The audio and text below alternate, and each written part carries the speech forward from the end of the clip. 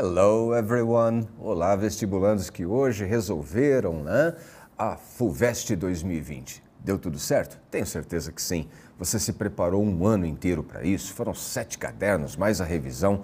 Eu creio que deu tudo certo, não foi? E a prova de inglês da FUVEST, né, a gente fez algumas previsões, que era uma prova que tinha textos mais longos e questões por textos, 2 ou 3 questões para cada texto. Foi o que aconteceu, alternativas em português foi o que aconteceu e algumas pequenas surpresinhas, não foi mesmo? Por exemplo, uma questão que resvalou a questão da gramática, resvalou o assunto gramática com o pronome her, não é? Que pode ser ela ou dela. E também houve ali uma questão envolvendo um poema, né? O poema do poeta americano Langston Hughes. Muito bem, agora vamos então à resolução dessa prova. O primeiro aqui, o texto que falava de um assunto muito atual, né? Os assistentes digitais, Siri, que é usado pela Apple, e Alexa, que é da Amazon. E esses assistentes têm aí uma certa característica. Muitas vezes, vozes femininas são utilizadas para esses assistentes. E aí a grande temeridade, será que a utilização dessas vozes femininas não estaria reforçando o machismo, né? Não estaria reforçando sentimentos misóginos a respeito aí da utilização, com a utilização dessas vozes femininas, principalmente porque esses assistentes, segundo o texto, têm um comportamento muito subserviente, muito passivo, muito tolerante, até mesmo com relação às ofensas, né? Então, quando você dirige uma ofensa ao Siri, ao Alexa, a resposta é "Oh, thanks for the feedback", né? Obrigado pelo retorno. Ou então, "I'd blush if I could", né? Ah, se eu pudesse, eu ficaria vermelha. Então, quando elas ouvem um palavrão, né? Então, essa normalmente é a resposta, uma resposta gentil até demais para quem recebeu uma ofensa ou ouviu alguma coisa inadequada, né? Então, era um texto aí bacana, adaptado do The Guardian, aquele jornal inglês que você encontra online, jornal, aliás, que nós pedimos para vocês fazerem as leituras durante as aulas, né? Falar, oh, leiam The Guardian, tá aí na internet, você consegue ler algumas matérias abertas, tá aí, caiu uma matéria do The Guardian, não é? E a questão, a 25, dizia assim, conforme o texto, em relação às mulheres, um efeito decorrente do fato de assistentes digitais reforçarem estereótipos de gênero é a alternativa B, a normalização de formas de assédio sexista. Então, aquela forma de se dirigir à mulher com algumas ofensas, né, do tipo que ele menciona ali mesmo no texto, né, "You're a slut", né, então você é uma vadia, né, uma meretriz, e ela respondendo, "Oh, thanks for the feedback". Então, esse tipo de resposta muito passiva, né, acaba, de certa forma, reforçando essas ideias de estereótipos, de preconceitos em relação à mulher. Então, alternativa B para número 25. Depois, a número 26, ainda referente ao mesmo texto, dizia assim, olha lá, segundo o texto, o título do relatório publicado pela Unesco, "I'd blush if I could", esse foi o título do relatório, né, no que diz respeito aos assistentes digitais, indica resposta padrão para comandos que incluem impropérios, alternativa A para 26. Justamente um dos impropérios ditos no texto era "You're a slut", né? Você é uma vadia, alguma coisa assim. E a resposta é uma resposta padrão, né? Ou seja, "Oh, I'd blush if I could", né? Então aquela coisa tem tipo, né? "Ah, eu ficaria vermelha se eu pudesse", né? Porque você dirigiu essa ofensa para mim. Então, uma ideia aí que acaba sendo reforçada, ok? Alternativa A.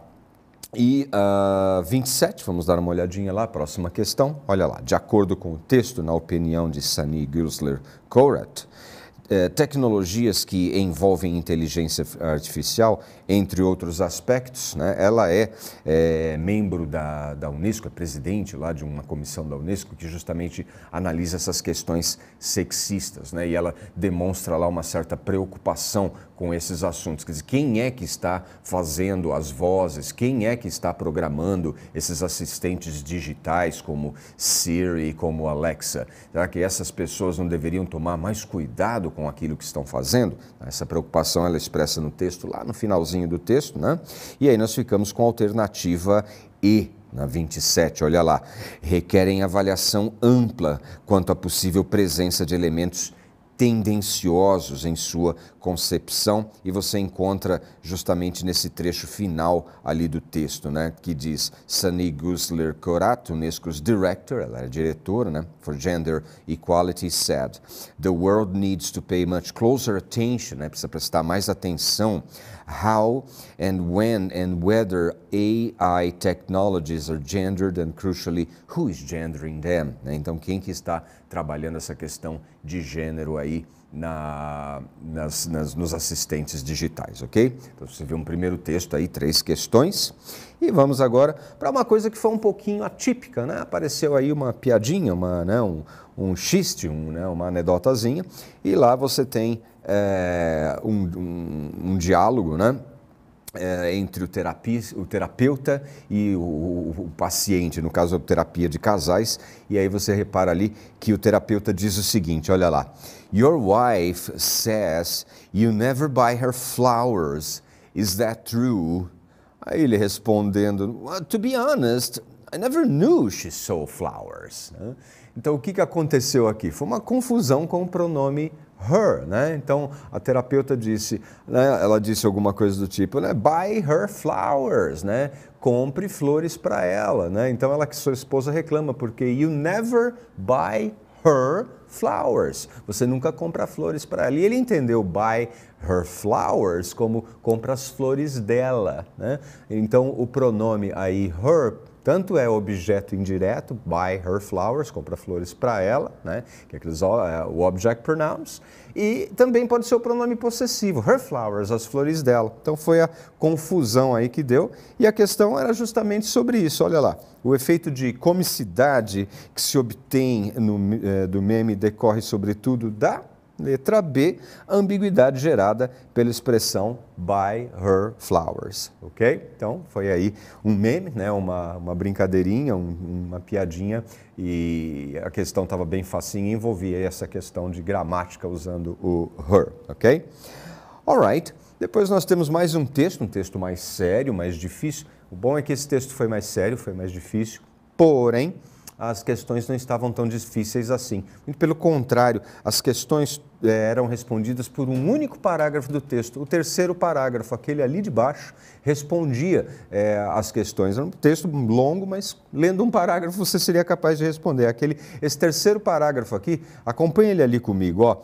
If successful DNA storage could be the answer to uniquely 21st century problem, information overload. 5 years ago, humans had produced 4.4 zettabytes of data.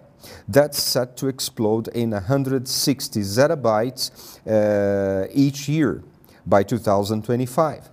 Currently, infrastructure can handle only a fraction of the coming data deluge, which is expected to consume all the world's microchip-grade silicon by 2040. Então, com essa parte do texto você já conseguiria responder as questões. Ele continua, ele fala mais ainda, né? Mas olha lá, a questão era a seguinte, a questão 29, acompanha aí comigo, dizia assim, afirma-se no texto que no futuro a tecnologia de gravação em moléculas de DNA poderá ser a solução para o problema de espaço de armazenamento de informação digital, que era justamente aquela primeira parte ali do terceiro parágrafo, né? Essa primeira parte que dizia assim, olha lá, if successful DNA storage could be the answer to a uniquely 21st century problem in information overload. Ou seja, se tiver sucesso, o armazenamento em DNA pode ser a resposta para esse problema do 21º século, que é a sobrecarga de informação. Então, alternativa E para a questão 29. Depois, a questão 30 também era ali, só que do finzinho do parágrafo, não do começo como foi a 29, mas do finzinho. E a questão era, conforme o texto, cientistas preveem que em pouco mais de 20 anos, aí a alternativa correta é a B, né? A armazenagem de todos os dados produzidos esgotará o estoque mundial de microchips, de microchips, né, de silício. Estava lá no finzinho do texto, olha lá. Depois do 2025, ele diz: Current infrastructure can handle only a fraction of the coming data deluge, which is expected to consume all the world's microchip-grade silicon by 2040. Perfeito? É isso aí, questão 30, letra B. E depois uma surpresa, né? Um poema do poeta americano chamado Harlem, poeta Langston Hughes, né? Um poema que se chama Harlem, e é um poema que fala das aflições dos negros, né? Dos afro-americanos, dos afrodescendentes nos Estados Unidos. O nome, ele começa inclusive com uma questão que é a questão que abre também a questão do vestibular, né? Então ele começa com uma pergunta, que é a pergunta que é usada na abertura da questão 31. O poema, acompanha aí comigo, ele diz assim: What happens to a dream deferred? Does it dry up like a raisin in the sun, or fester like a sore and then run? Does it stink like rotten meat, or crust and sugar over like a syrup sweet? Maybe just sags like a heavy load, or does it explode? Então esse poema do Langston Hughes, ele fala de uma certa... Ele começa, o que acontece? What happens to a dream deferred? É a pergunta. E o que acontece com um sonho que é deixado para lá? O que acontece com um sonho que não é realizado, que é abandonado? Então, o que acontece com esse sonho? Então, imagina, você tem sonhos na vida e você não consegue realizar esses sonhos. O que acontece? Aí ele faz as perguntas durante... Does it. E a pergunta era, as tentativas de resposta do poeta, a pergunta What happens to a dream deferred, evocam imagens do quê? Ficamos com a alternativa C, deterioração e destruição. Olha só, acho que está bem claro para você na resolução, ao responder a pergunta What happens to a dream deferred, o poeta Langston Hughes usa palavras como sore, né, que é ferida, stink, feder, né, rotten, podre, explode, explodir. Então, todas essas palavras dão a imagem aí de deterioração e destruição, né? What happens to a dream deferred? Does it dry up like a raisin in the sun? Eu adoro esse poema, acho que foi o primeiro poema em inglês que eu memorizei na minha vida, muito bacana. Bom, e para vocês, eu desejo que vocês tenham tido muito sucesso, ok? Desejo que na segunda fase todos vocês estejam lá e que dê tudo mais certo ainda. Professor Sidney se despede de vocês. Bye, bye.